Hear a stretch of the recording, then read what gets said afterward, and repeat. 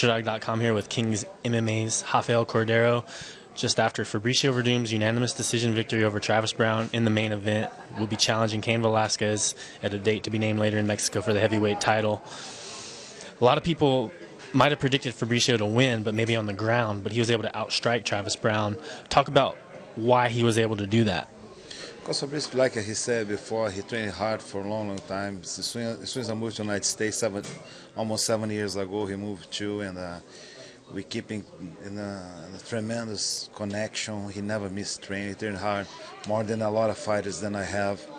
And he's the future, so he changed all his game. If you look Fabricio today, you don't know if he come from Jiu-Jitsu or he come from Muay Thai.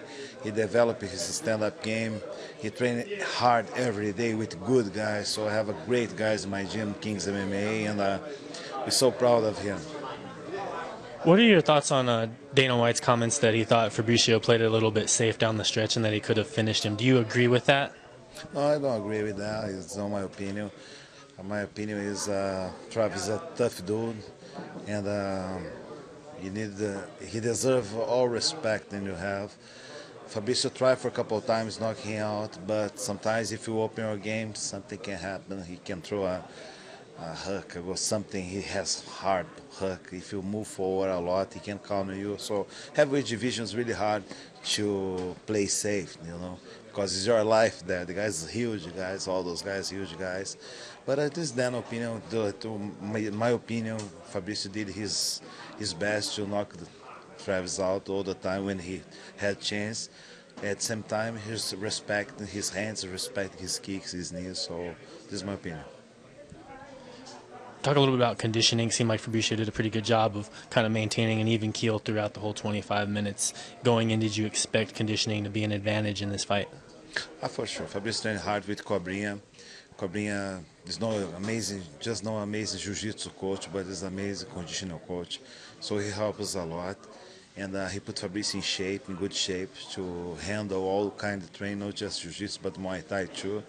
And for the next fight, he's going to be better. He's going to be in a better shape, and stronger than ever, because now his chance, his life, the chance he fight for all his life. He has opportunity now to fight for the belt, and for sure our team is going to help him.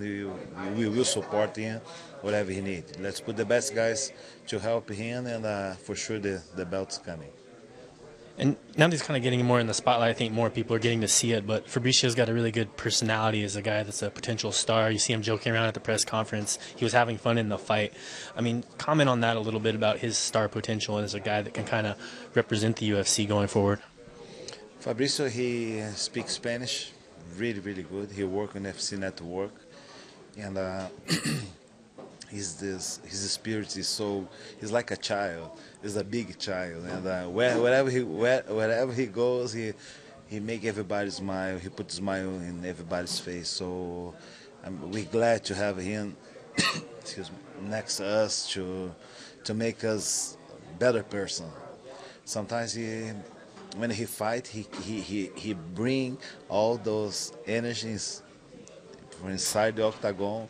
He's happy with his life, so he's a blessed guy. He has a great family, one new baby now, Joanna and Julia. So when he fight not just for him, he fights for all people around him, and this makes him happy. So he don't have a pressure over his back. If he is different when you fight with no respect. It's totally different when you fight with no respect, when you fight happy. Fabricio fight happy all the time. When he lost, because he don't fight the way he like to fight. I think, in my opinion, he's totally relaxed when he play these jokes, and works, Thanks the Lord, works, and he can play forever. You're trying to enjoy this victory, but looking ahead, how do you feel he matches up with Cain Velasquez? Cain has looked really good in a lot of his fights, known for his relentless conditioning, just relentless pace. How do you see that playing out, and when do you get to work on that? How long do you get to enjoy this before you get back to work?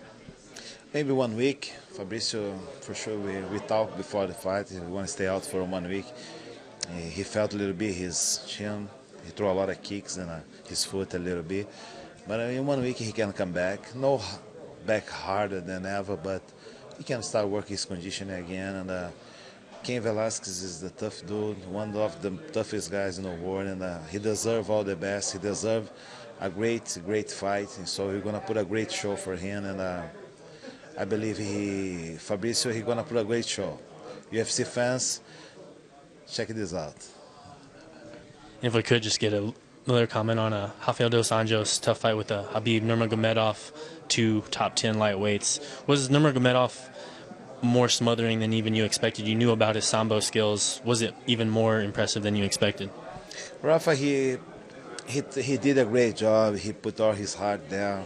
We're very proud about him. So his opponent, he put a great show tonight. He was superior in his wrestling, and that makes different in the fight. The wrestling makes different in the fight. It's a big lesson for us. Work more and more our wrestling, and that's it. Rafa, he's the man. For sure, coming up, he's gonna fight for the belt as soon as he can. He's gonna fight for the belt because he deserves. One fight, no change enough what he did before inside the UFC. So we had a great lesson tonight. What we need to work more. We're gonna work more and more. Not just with Rafa, but with Fabricio too. And we always have something to learn, and we learn a lot of things tonight. When it can be better and better and better.